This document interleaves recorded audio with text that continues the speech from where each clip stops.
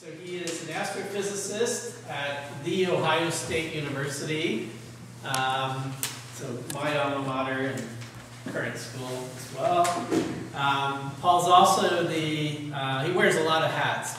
He's also the Chief Science Officer for COSI, and he has his own company called Astro Tours that leads trips to places like the Atacama Desert and Iceland to see auroras. If you want to go on one of those, bucket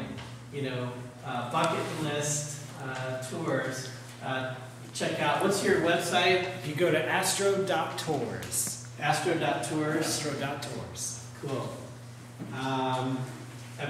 This one that he said that they just got back from the Atacama Desert, and they said one night you saw a cloud, right? It was miserable. It turned out to be the Milky Way. So that is on my bucket list. It's not number one, but it's up there. And so Paul has recently written a book, and I understand he was going to bring some copies tonight, but the publisher was late in getting him. Still waiting for the next shipment of books. Okay. But you said that they could get signed copies? Yes, so after the talk there'll be a link with a coupon code where you can go to my website, order a book online, and you get a discount, and then as soon as the books come in, I'll ship them to you autographed. Awesome. So, anyway, so everybody, thank you, Paul, for coming, and especially through the ice and whatnot. So let's welcome Paul. Thank you.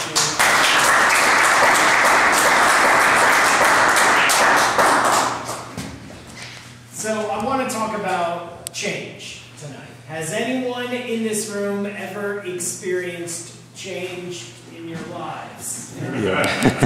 Maybe by show, you don't have to tell any stories or anything. It's just by show. It's okay. So change is something that happens. Have you ever? Do you remember in your life a singular event where your life was completely different after that event than it was before? Do you remember being able to predict that event? Did you see that event coming? Partially. Did you see it coming like a month before? A year before? What about a decade before? What about slow changes? You know, are you a different person than you were a year ago? A little bit. What about 10 years ago? 20 years ago? What about 100 years ago? You're a little bit different. You're a little bit different than you were 100 years ago, right? 100 years ago, you were just, carbon and oxygen atoms in trees and rocks and dirt and cows and stuff. But what about 100 years from now? Will you be a different person? We'll be right back there. Yeah, right back. If you're thinking, wow, this guy's getting pretty dark, it's going to get worse. Change defines our lives. Right? It's a part of our lives. It's not just a part of our lives, it's a part of the human experience. Right? Was the world a different place 100 years ago? Or 1,000 years ago? Or 100,000 years ago? It was different. It was different. And it was chaotic, and life is messy, and life is unpredictable. So is it any wonder that our ancestors would look up to the night sky for answers? Just how different are the heavens compared to the earth? Right? Think about it, the sun rises so dependably in the east every single day, we don't even think about it. Right? And it sets in the west, we don't even think about it. It's the same moon all the time. It's the same constellations, the same stars every single season. It's so regular, so accurate. You can set a clock to it, literally. You can make a calendar out of it. It's so different than our experiences here on the earth. And when you're confronted with a night sky like this beautiful dark sky that is so regular and so perfect, you start asking questions, right? I'm sure everyone in this room has asked questions in the night sky, right? Where do we fit in?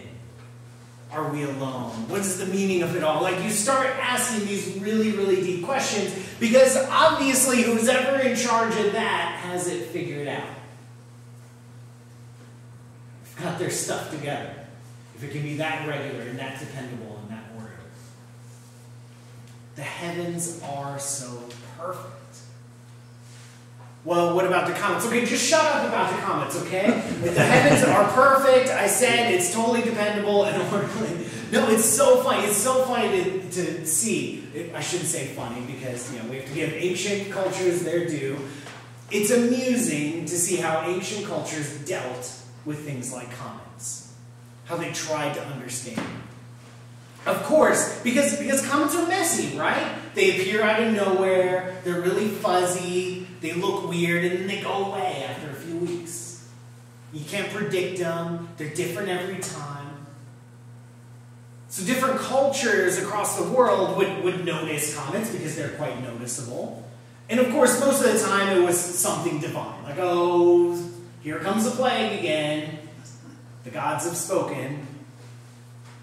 And if you're a little bit more physically or naturalistic minded, you would look at something like a comet, and you would say, oh, of course, a comet is just an atmospheric phenomenon. I don't know what it is, but it's something in the atmosphere. It doesn't belong to the heavens. Why? Because the heavens are perfect. We're the messy ones. We're the messy ones. And comets are messy. Comets belong to us. This was the prevailing view in Europe for centuries until 1577. In 1577, a great comet swung by, those visible from all around the world. In 1577 was a very particular time for a comet to visit the Earth.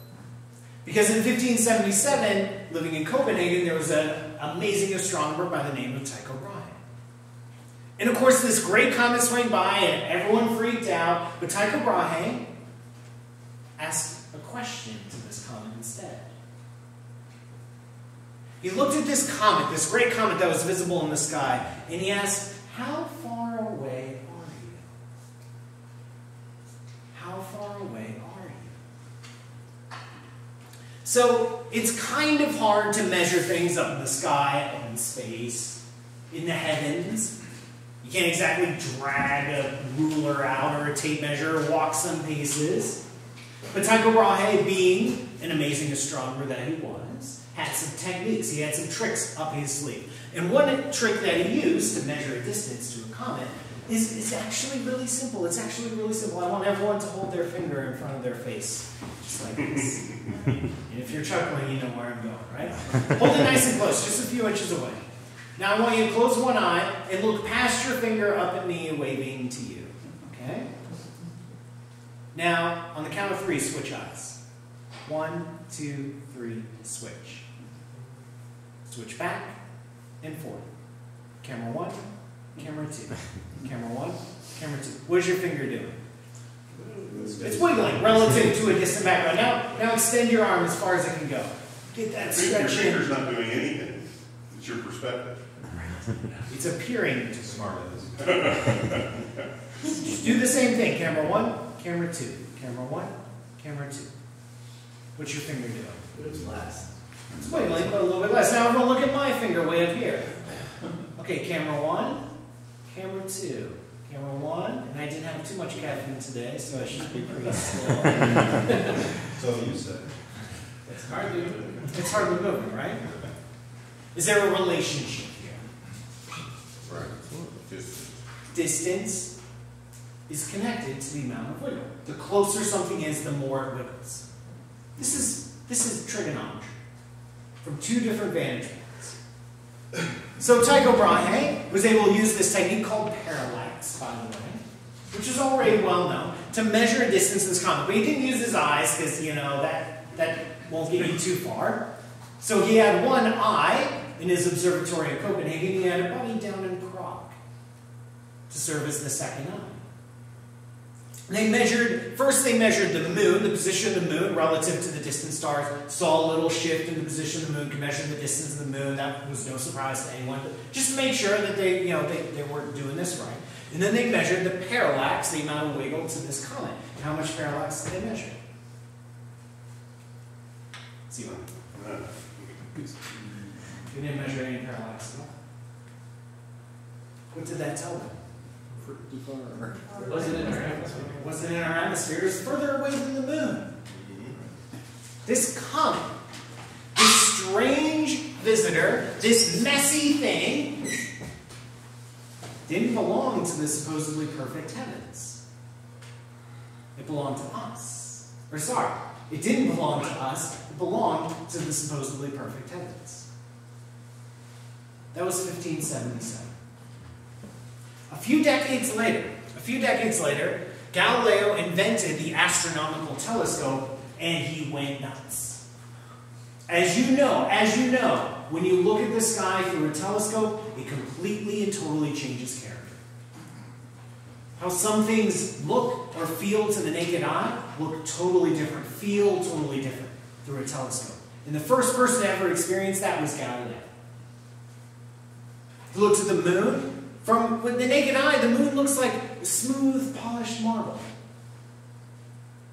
To a telescope, to Galileo, it's rocks and craters and piles of junk. It was rough and coarse. Venus, the morning star, right?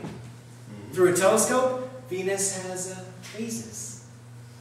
Jupiter has 4 little buddies that obviously orbit around it, change with time. And Saturn, don't even get me started on Saturn. Paraphrasing Galileo. The night sky took on a completely different character when examined under his telescope. Totally different. Radically different. It looked messy. It looked chaotic. It looked unpredictable. He couldn't understand what he was seeing. So at this time, in the late 1500s and early 1600s, some thoughts began to bubble up. Some thoughts began to surface. Maybe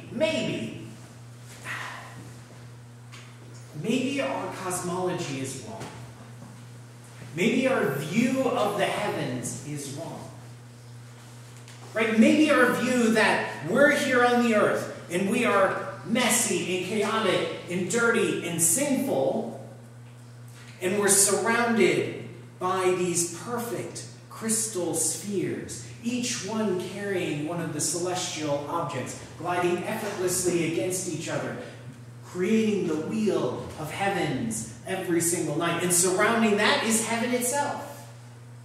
Absolute perfection at the edges, with us being the messy, sinful center. But now the heavens were starting to look a little bit messy. Now the heavens were starting to look a little bit unpredictable. Maybe we're a part of the heavens too. Maybe the earth moves. Maybe the earth is a part of the heavens. Maybe the earth revolves around the sun. Maybe not. There was a major objection to this idea. An argument against this sun-centered universe idea. And that guy who raised this objection was none other than Tycho Brahe himself, the guy who figured out that comets belonged in the heavens. And his argument was this. He said, okay, let's assume, for the sake of argument, so I can prove you wrong, that the earth revolves around the sun. Right? So here's the sun, I'm the earth, look at me, I'm orbiting. Alright? Okay, it's winter time, now it's spring, now it's summer, you get the idea, right? What would happen if I look at a star, like right there, and I very, very accurately measure the position of that star, and I can, because I'm the world's greatest astronomer according to myself. And it's summertime. Record the position of that star. And then I wait 6 months. Now I'm over here,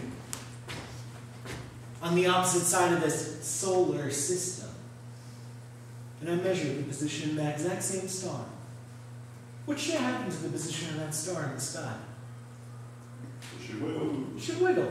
Look, camera 1's way over here, camera 2 is way over here. I should measure a wiggle in the star. And he did it, and guess what he got? Nothing.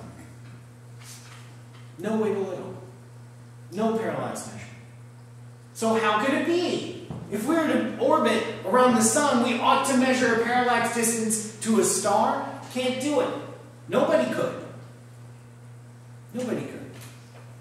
If we are to accept, according to Tycho Brahe, if we are to accept that the Earth revolves around the sun, then the nearest star has to be at least, you ready, 700 times further away than Saturn. Really? Really? You didn't expect me to buy that? No one could answer.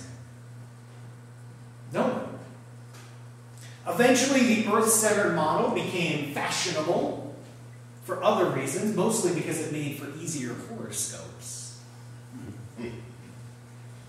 But still, this objection remained. 100 years went by. Improvements into telescopes, great observatories began to be built all around the world.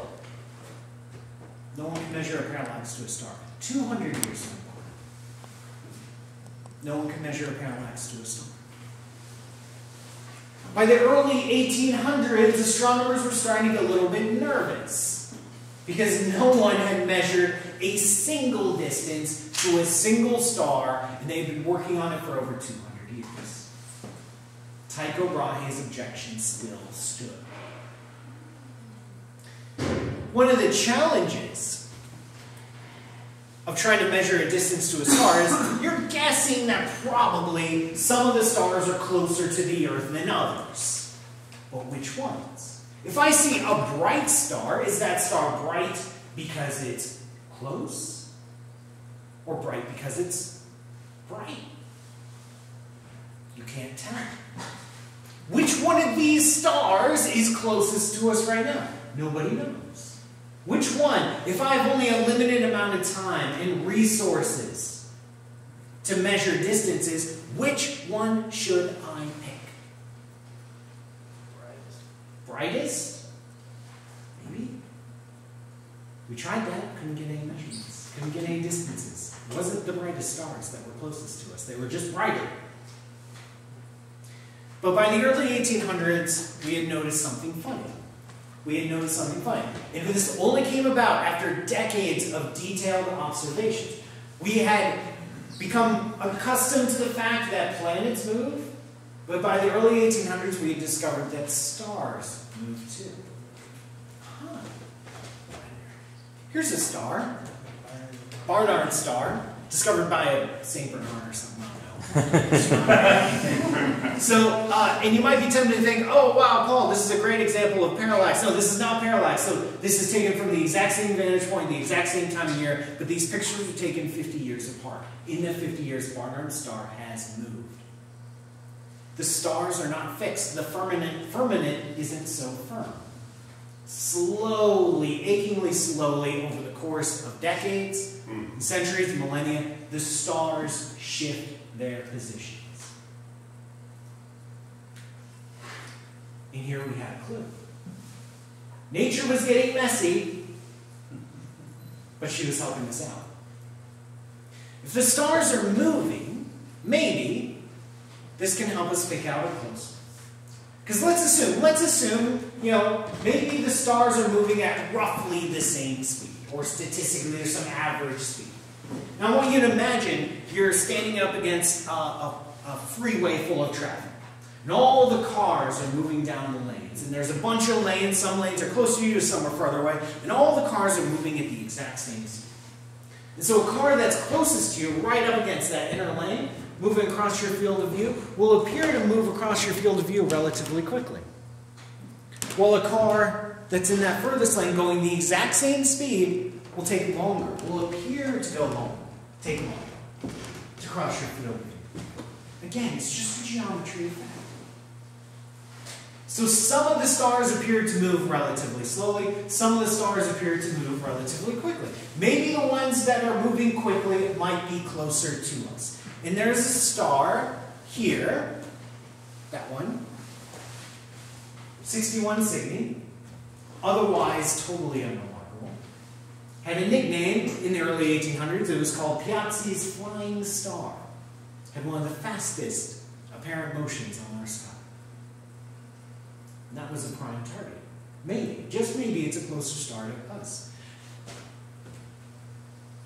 And in 1838, an amateur astronomer, self-taught polymath by the name of Friedrich Bessel, designed and built his own telescope, his own measuring apparatus, measured a distance to 61 Cygni, the flying star. And 200 years after Tycho Brahe raised his objection, Friedrich Bessel, an amateur astronomer, was finally able to measure a parallax distance to a star. And when he went to report his findings, he knew it was a big deal. He knew it was a big deal. This was important. He wanted the public to know about it. But when he looked around at like the units and the words to describe distances, everything came short. So Friedrich Bessel invented a new word to describe how far away this star was. He invented the word light year. The distance light travels in 1 year. And this star, 61 Cygni, the flying star, is about 10 light years away from the Earth. 10 light years away from the Earth. Now keep in mind, Tycho Brahe paled at the thought of the nearest stars being 700 times further away than Saturn. 61 Cygni, one of our nearest neighbors, 10 light years away, is 72,000 times further away than Saturn. It's not our closest neighbor, but it's right down the block. Overnight, our universe became much, much larger. And over the course of the 1800s, astronomers do what astronomers do best, which is copy other people. And as soon as Bessel demonstrated this method, other astronomers, using the exact same technique, measured distances to star after star after star after star after star. Slowly, painstakingly slowly, building a map of our universe, of distances and positions to stars. And as they grew more sophisticated, they saw all sorts of stars. Different colors and different sizes, different distances. Sometimes they were clumped together, sometimes they weren't. Sometimes they were binaries or triplets, and sometimes they weren't. It was a mess. And tucked in between the stars were these very, very strange things called nebula. It was Greek for cloudy thing. And these nebula came in all sorts of different shapes and sizes, and colors and arrangements and structures and patterns. We didn't understand a single thing. One of my favorite references that I read as I was writing this book was a short pamphlet written in 1903 titled The Past 100 Years of Astronomy. It was a review for a popular audience. And the summary of this review was, look at all the stuff we've learned. We have no idea what's going on. We've measured distances to stars. We've mapped all these nebula. We've seen new planets in our solar system and asteroids. What does it all mean? How are these things connected? We have no idea. And of particular interest were a special kind of nebula called the spiral nebula. These were very fascinating objects. Very fascinating objects. You can see a spiral nebula with the naked eye. It's in the constellation Andromeda. It's called the Andromeda Nebula. It's pretty big. You know, it's the size of an outstretched fist. Very popular. Here's a photograph of the Andromeda Nebula taken in 1900. And you look at it and you say, wow, what a fascinating object. There's a bright, dense core. There's these dark lanes in it. Spiral structure. It has some friends hanging out. A bajillion stars. Like, wow. I wonder how far away it is. I wonder how far away it is. Now, by this time in 1900, we'd used the parallax method to measure distances out to 1,000, 5,000 light years, starting to push in 10,000 light years. This was obviously further than 10,000 light years. We couldn't get a parallax measurement to it. What is it? 15,000 light years away? 30,000 light years away? 100,000 light years away.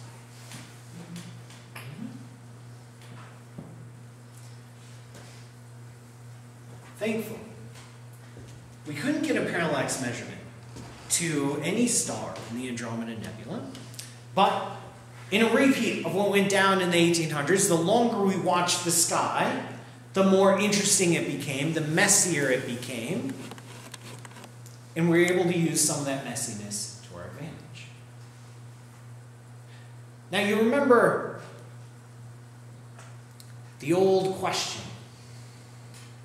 If a star is it bright because it's bright or because it's close? Well, let's do a little experiment. Let's say I wanted you to measure the distance to this phone. Well, if you had parallax measurement, it might be a little bit tricky because the phone's a little bit far away. But let me illuminate the situation. That's an astronomy joke. Yeah. I thought you guys would be the one to get it. Okay, fine. So I'll turn on the flashlight.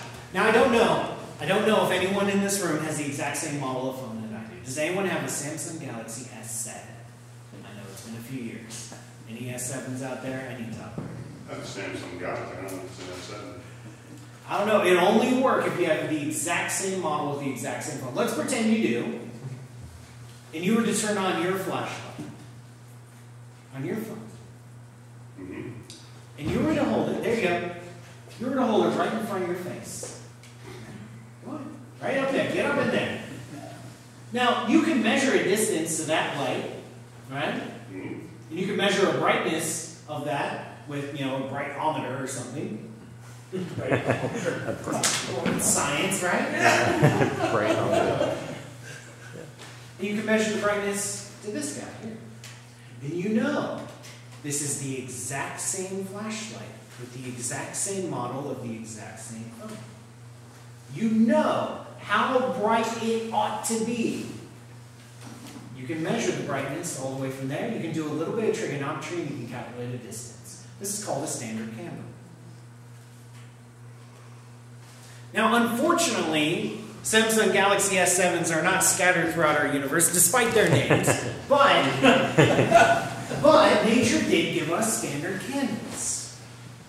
Nature has given us standard candles. And they came in the form of these strange pulsating stars called Cepheid variables. We had known about Cepheid variables for a few decades. And in the early 1800s, a wonderful astronomer by the name of Henrietta Swan Lovett, the only astronomer with an animal for a middle name, fun fact, discovered something remarkable about Cepheid variables.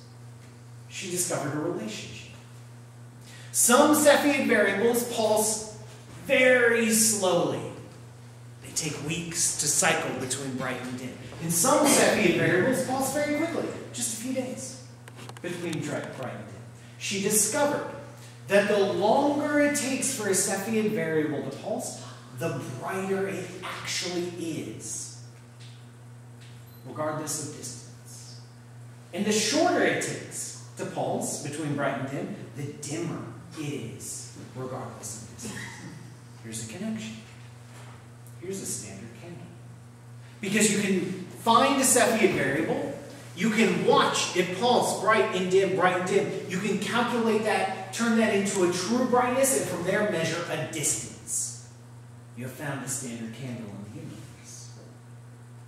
And it just so happens that this Andromeda Nebula has a few Cepheid variables inside of it. And another astronomer, Edwin Hubble, was able to identify a couple dozen Cepheid variables inside the Andromeda Nebula. He's able to watch them go bright and dim. He's able to calculate a distance to them, and therefore able to calculate the distance to the Andromeda Nebula. And he discovered that the Andromeda Nebula is not the Andromeda Nebula, it's the Andromeda Galaxy. It lies 2.5 million light years away. And it's our nearest neighbor. 2.5 million light years away. Just 100 years, less than 100 years after Friedrich Bessel discovered that one of our nearest neighbor stars is 10 light years away, Edwin Hubble ups the game. Overnight, again, overnight, our universe becomes so much bigger. And just like through the 1800s, astronomers built maps of our universe by pinpointing locations to stars. Throughout the 1900s, we built maps of our universe by pinpointing locations to galaxies. Location on the sky, distance, repeat. Again and again. Doing cosmography, the map of the cosmos. It continues today. This work continues today. This is the Sloan Digital Sky Survey in Apache Point, New Mexico. OSU is a major partner in this. It is a galaxy survey, a map maker of the universe. Now I'm going to show you the true scale of our universe as revealed by surveys like this. It's a little bit overwhelming. So we're going to take some baby steps, okay? We're going to start with some familiar large structures in the universe, and we're going to go out from there. So tell me, in this room, does anyone recognize this large structure in the universe? Has anyone ever been to this shoe? Ever hear of football? I hear it's... There's some overlap. Yeah, you walk up to the shoe, you walk like, this is a large thing. This is undeniably a large thing, right? Can you still see it? Yeah, this is North Campus. I told you. It's a big thing in our universe. Can you still see it? Yeah, there's a little baby in a little stadium right there. It's 100,000 people. Can you still see it? Probably not. But you can see Columbus, right? Yeah. Columbus is big. Takes forever to get across, especially on a night like tonight. Columbus is big. Cities are large things. We should be proud of ourselves for building such large things. Can you still see Columbus? Maybe at night. Maybe at night might be a little easier, yeah. Can you still see Columbus? But hey, planet Earth is big, alright? Don't let anyone tell you differently. We live on a big planet. It's the biggest of the rocky planets, huh? That's worth something. Mm-hmm. Yeah. Down there. There we are. The sun has blemishes bigger than the Earth. The sun is big, right? This is a nebula. Each one of these dots is an entire star. A single nebula holds enough material to manufacture around 10,000 suns.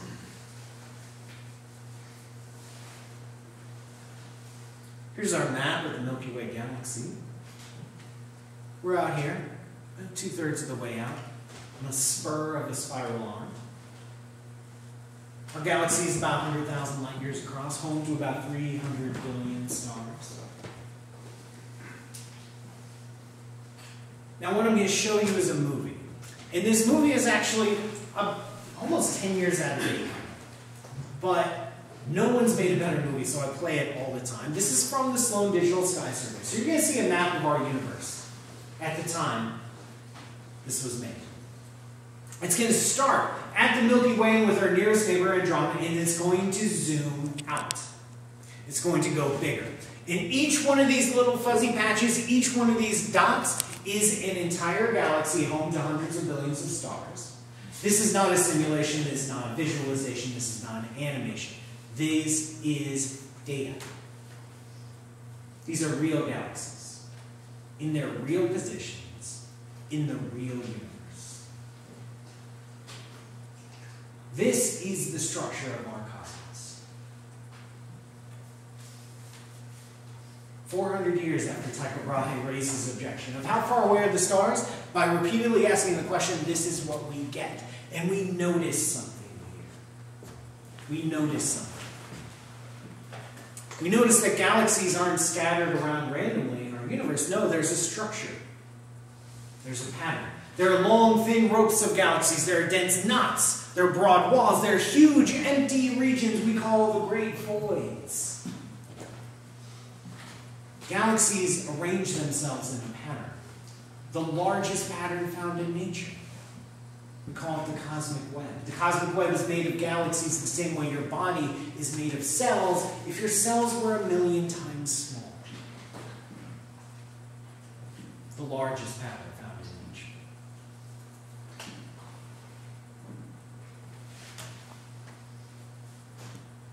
We notice something else about these galaxies. We became accustomed to the fact that planets move. Then we became accustomed to the fact that stars move. And then we realized that the galaxies move too. Not only do the galaxies move around randomly, the galaxies move away from each other. Our universe itself is dynamic. Our universe itself changes with time. Our universe itself is evolving. If galaxies are getting further away in time, that means in the past they were closer together. This means that in the past our universe was different. And it means in the future our universe will be different. Our universe ages. You have a birthday, you have an age. Our universe has a birthday, our universe has an age.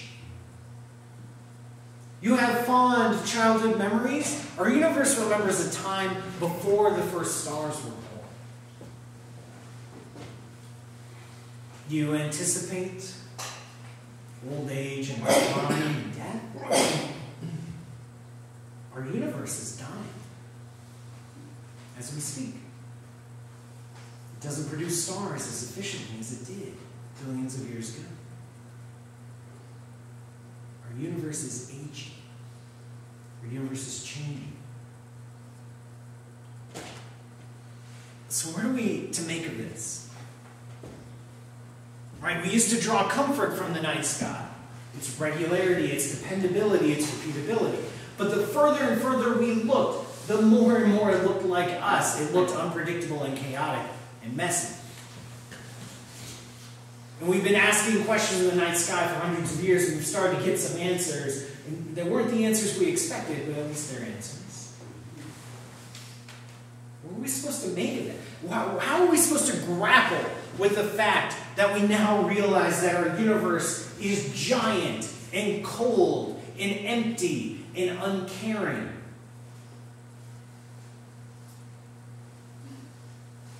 And doesn't care about us? Well, here's something remarkable. Here's something remarkable. The more we learn that the heavens are just like the earth, the more we learn that the earth is just like the heavens. We learn that the physics that we are able to understand, the patterns and structures and laws that govern our lives here on the earth apply throughout the universe. Physics is universal. Think about it. A hydrogen atom in your drink tonight behaves exactly the same as a hydrogen atom on the opposite side of the Milky Way.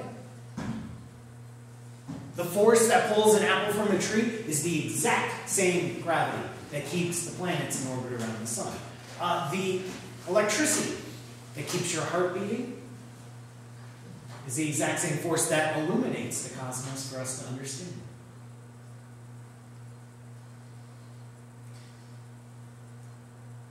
When we look up to the night sky and we ask, where do we belong? The answer comes back crystal clear. After 400 years of searching, the answer comes back crystal clear. Right here. Thank you so much for inviting me out tonight.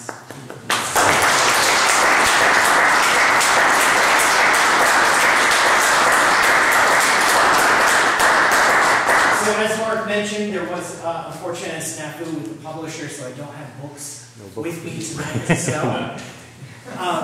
So you can find books. It's at Barnes & Noble. It's in Books A Million. It's on Amazon, anywhere you can find books. Or you can go to my website, camsutter.com/store/book. You can order an autographed copy, put in this coupon code for you, and you'll get a discount, so it brings it back down to the normal bookstore price.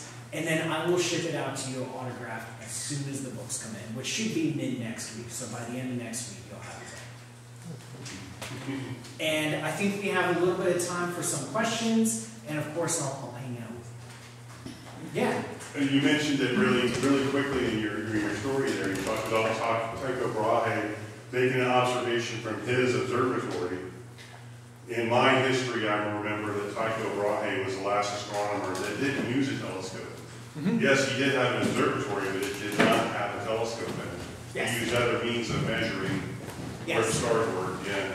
Yeah, exactly. So Tycho Brahe, this was right on the cusp of the Galilean Revolution. Tycho Brahe was an amazingly meticulous astronomer. It was a naked eye astronomer. It was a naked eye observatory full of all sorts of giant machines and winches and things to very, very accurately measure positions as best he could with the naked eye.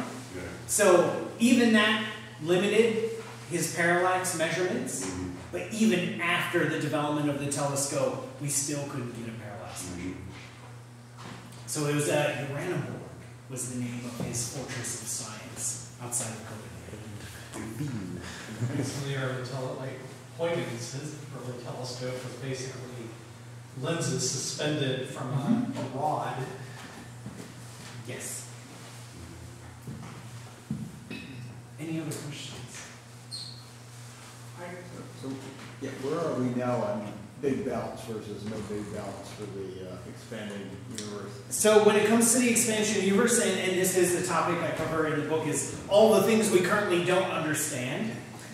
Something we discovered about 20 years ago is that not only is our universe expanding, but the expansion of the universe is accelerating.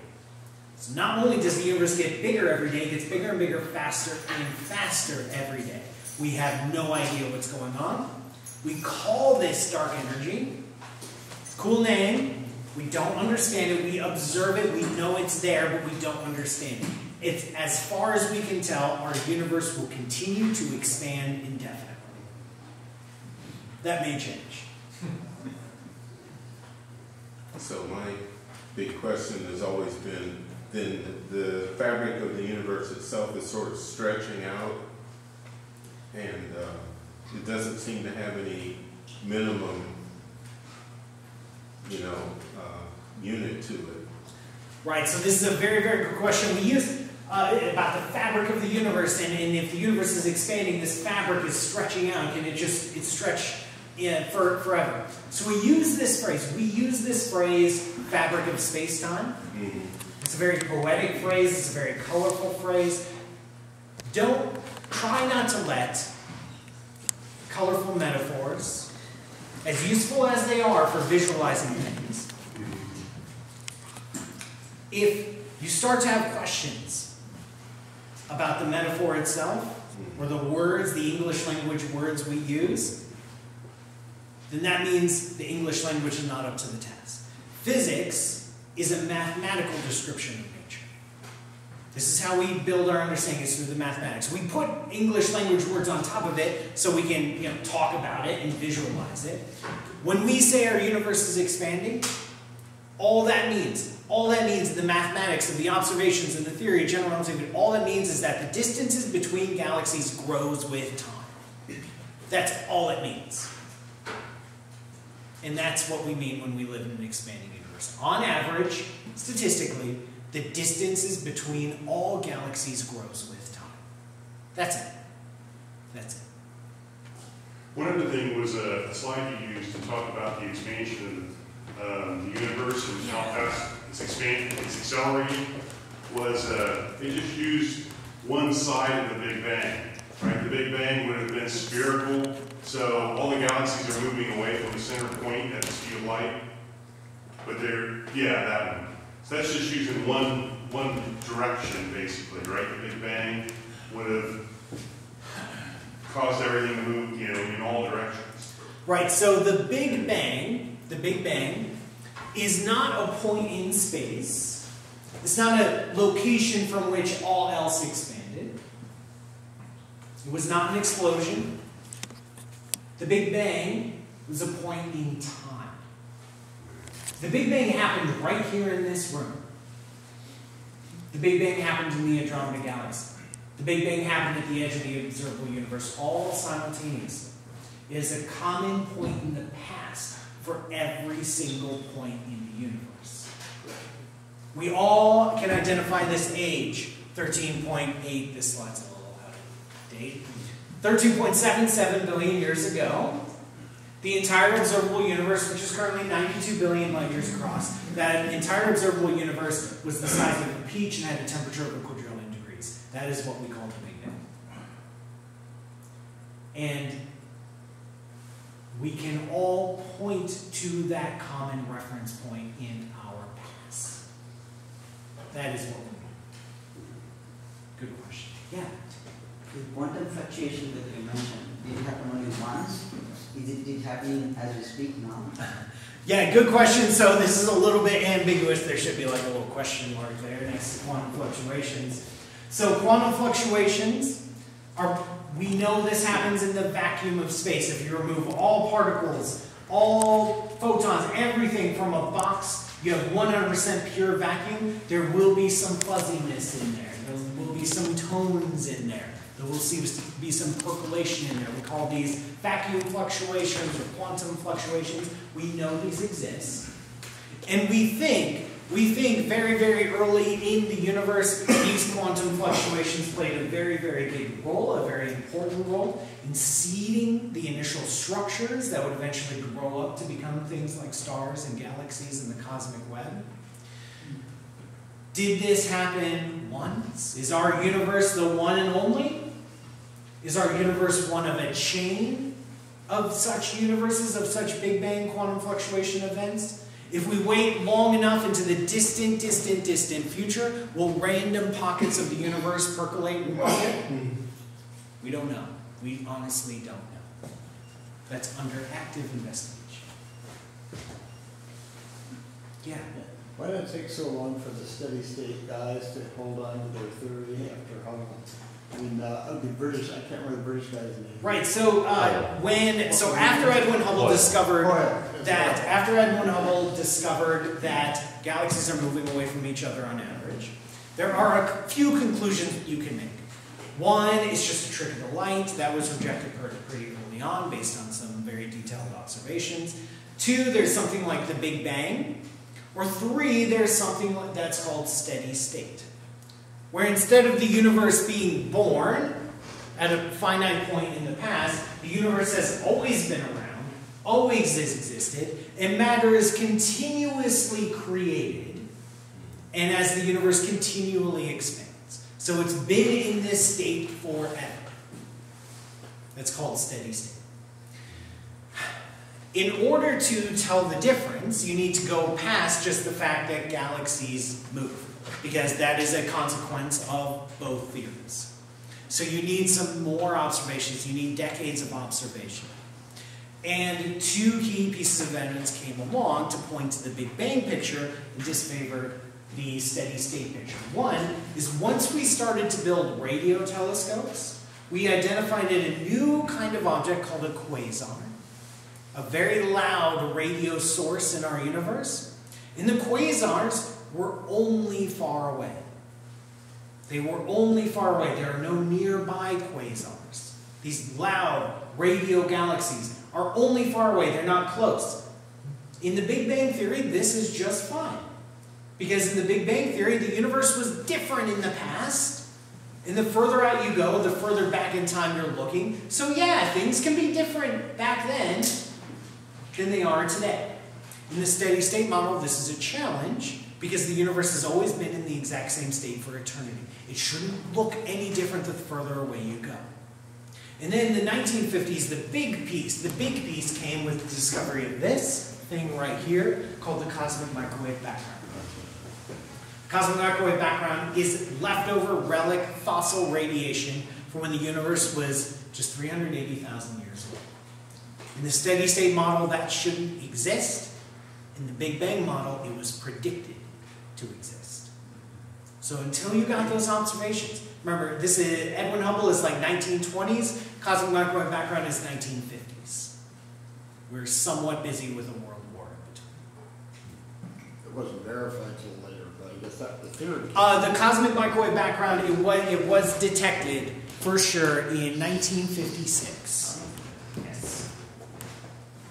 So Hoyle had a way of creating matter still with the steady state. Yeah, I mean, technically a lot of matter gets created either way. It either happens at once, or it just keeps happening slowly. It's a modification to general relativity to allow vanilla general relativity can give you Big Bang. One little modification of the equations gives you steady state. Yeah, go ahead. I heard Stephen Hawking say gravity is a consequence of N theory. So does it mean string theory is the accepted model now? So when it comes to things like string theory, you may have heard of string theory, N theory, superstrings, all this kind of stuff. Actually, string theory is on very observational, experimental. And the challenge to this, the challenge to string theory, so we haven't tested string theory directly, of course, but we have what we call the standard model of physics. This is our model of particle interactions at a fundamental level. And we are trying to build extensions to it. We're trying to go past that standard model. We're trying to understand new and deeper physics. One of the first layers you can add to it, at first extensions, is something called supersymmetry. It's a family of theories that connect some fundamental interactions. We have the capability to test supersymmetry. If supersymmetry is true or experimentally verified, then you can continue building on and go off in a few different directions. One of those directions is string theory.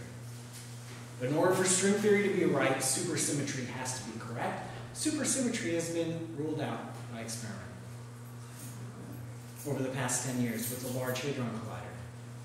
Because supersymmetry predicts the existence of new particles at certain energies. We haven't seen a single one. So supersymmetry is slowly, and now quite rapidly, being wiped off the map. Without supersymmetry, you can't get to string theory. You can't even go down that road.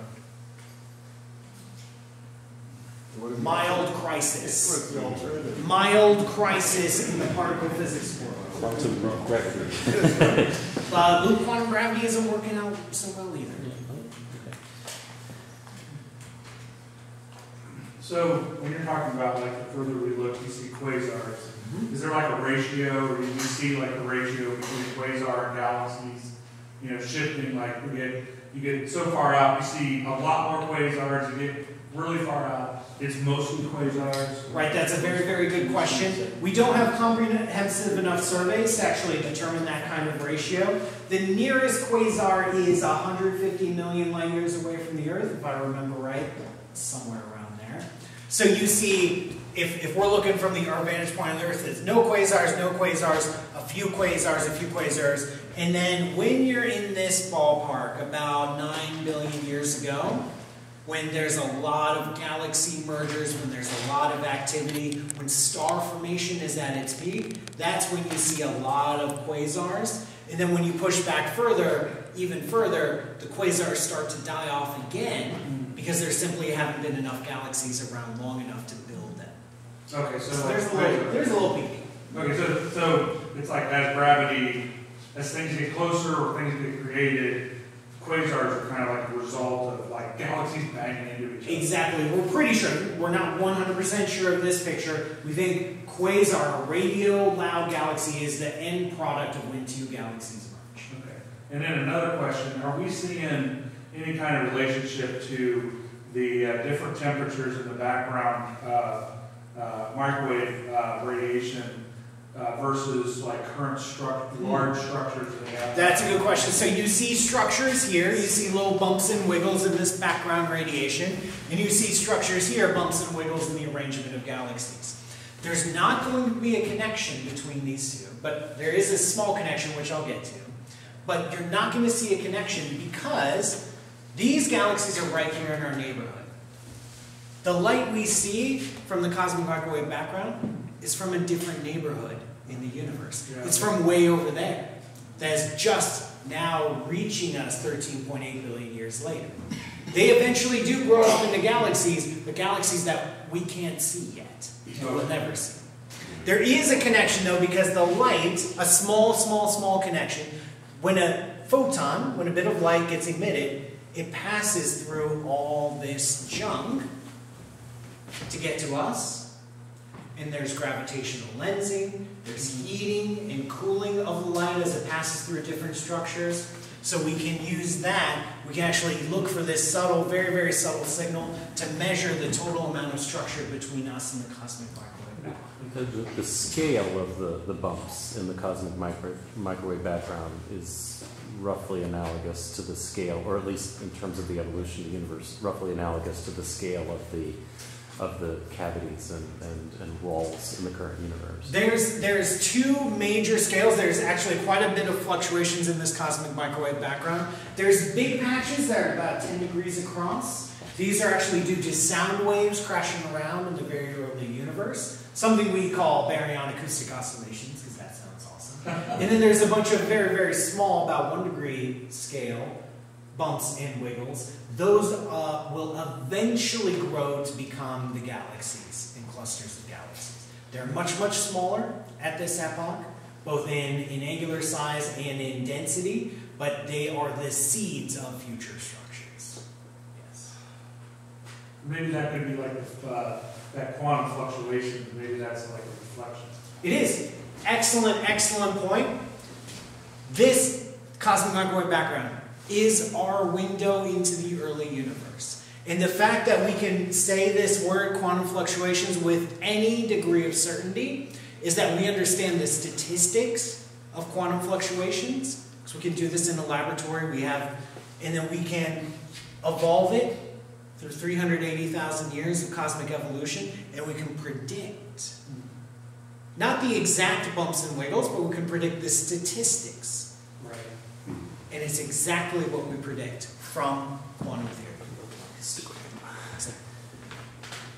current status? There's some observations of microwave and some directionality of the universe that was quite a controversy. Where does that sit right now? Right, so this measurement, so the cosmic microwave background was measured with a few missions, starting in the early 90s with the Kobe mission, mid-2000s with WMAP, and most recently with Planck. Planck satellite. I was a member of the Planck collaboration, and we did notice some odd features.